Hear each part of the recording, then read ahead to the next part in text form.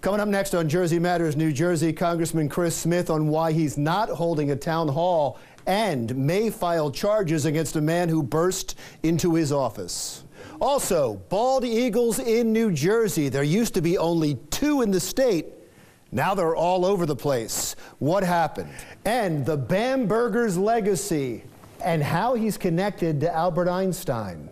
Those stories and much more because Jersey Matters.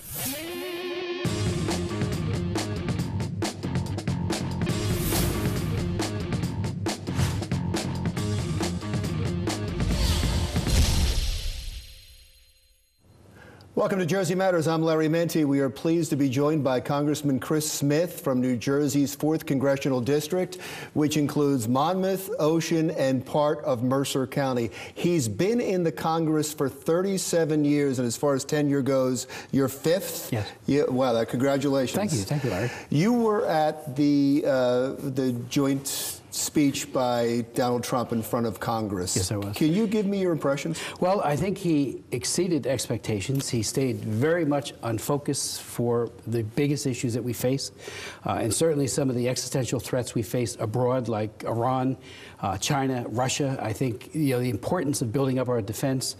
He made a very good case for that, and I think it's real. We have not hollowed out, but to a large extent reduced our capabilities. And the best defense and the best military is that which deters. And there was a moment there that ended up with the longest standing ovation in congressional history when he looked up into the gallery and pointed out that there was the widow of a Navy SEAL who was killed during a raid in Yemen. That moment must have been stunning. And for all of us, because we all know people who have lost loved ones, that was the most touching moment of all in that speech.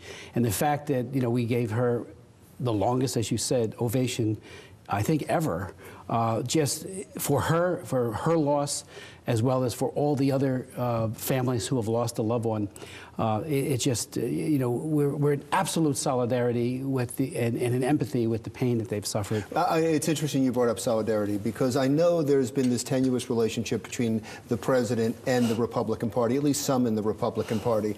And my feeling is, going into that speech, that there were many people in the Republican Party, if not all, that were going, oh, God, please give a good speech, or please, please give a good speech, because had he not, it would have been, it's still tumultuous, but it would have been even more tumultuous. Did you go into the speech with that feeling? I had a few trepidations. I had a few concerns that he might turn this into a press conference. And while he's made a very good point about calling out some of the major media that have been, unfortunately, very biased, it is time to be presidential. And that was the pivot, I think, for him to be presidential. He rose to that occasion. It was a well-rounded speech, and it had a vision. It talked about getting people back to work. We really have had a lackluster recovery over the last 8 years. He did mention the $20 trillion worth of debt, which could implode our economy going into the future. It's doubled in the last 8 years. Well, we need to build this economy and grow it. And his reversal of the TPP, which I thought was an egregiously flawed treaty when it comes to issues like labor and labor unions, as well as the issues of environmental protection. It was disadvantaging the American worker. So I think revisiting these prior compacts or treaties with other countries, the importance of getting these trade deals right, not just free trade, but fair trade. And I think that's why many in the labor movement, the labor unions, have saying, finally, a breath of fresh air, the American worker must come first. And it sounds like you agree with Donald Trump on most issues. On many issues, yes. As the year unfolds, there will be places where I disagree, and I will vote that way. I've done that throughout the entirety of my tenure in Congress, whether it be Reagan, Clinton, Bush, or President Obama. Let's talk about the town halls. Sure. Across the country, there have been tumultuous town halls where Republicans have gotten up, especially to talk about the Affordable Care Act, and have been shouted down. Yeah. And that has caused many congressmen and senators not to have town halls. You have not had one. Is that the reason? Larry, I have forums all the time, meeting with constituent groups, meeting with individuals, talking about the issues, and also doing problem solving on casework. There's 3 jobs of a congressman: writing law, and I'm second in the entire country in actual producing laws, not just bills that are introduced, but laws on a variety of subjects. Oversight of the laws that we pass. And the third, and I would say the most important, is constituents casework. And my office and I leave no stone unturned in trying to help people when they have an individual problem. I work on it myself. My staff, are very professional and empathetic. So when people hurl insults, say things like, Chris Smith, I hope you get cancer and die, which we have gotten. So that's not what it should be about. I understand. And by the way, I have some of the emails and I have some of the comments that you're talking about, and they are horrendous. They seem to be coming from one individual. And it says in here, as I've read through them, you called the Washington police on this? Oh, yes. Well, there's at least 20 instances now where people who have been outside, they walk around with Valentines saying that somehow they're benign and friendly. And then you look at what they're saying on their blogs, on their Facebook, and what they are saying in the emails to me, which we just print out, we have them. We've gone to the threat assessment unit for the U.S. Capitol Police, and they've said, these are real threats.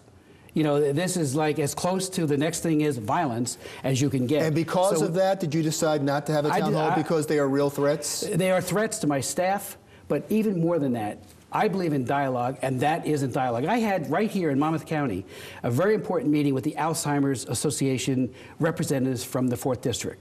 I chair the Alzheimer's Caucus. I formed it in the year 2000, and I work on legislation for Alzheimer's patients, research and the like, all the time. I got a bill passed last year, failed in the Senate, but we'll try again this year, on wandering, which is a huge problem for Alzheimer's patients and for autistic children. They go wandering if they have the bracelet on, and Monmouth sheriffs, as well as the sheriff in Ocean and elsewhere, we have great programs where you can find that person within a half hour so they don't get hurt, they don't get mugged, they don't do something, walk into the street and get hit by a car. I have one more follow-up on the town hall, but I'm going to have to save it till after the break. Okay. You're going to stick around for one more segment, and I also want to get into your new legislation after that when we continue our conversation with Congressman Chris Smith from New Jersey's 4th Congressional District when Jersey Matters continues.